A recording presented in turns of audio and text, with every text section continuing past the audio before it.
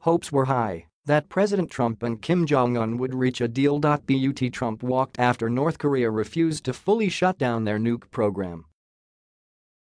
Our media, as usual, attacked the president, saying he didn't know what he was doing. But once again, the master negotiator proved them all wrong and came out with a big win. That might be par for the course in Washington, but not in the Trump administration. Donald Trump promised to reach a good, lasting deal with North Korea. He wasn't going to agree to something bad, like Obama with Iran, just for the headlines. He walked to show North Korea and the world that America is not playing games. We want peace and prosperity for all parties involved. In walking, he showed our allies that Trump meant business. He is going to forge a deal that will denuclearize North Korea and ensure South Korea, Japan, and other Asian nations are safe.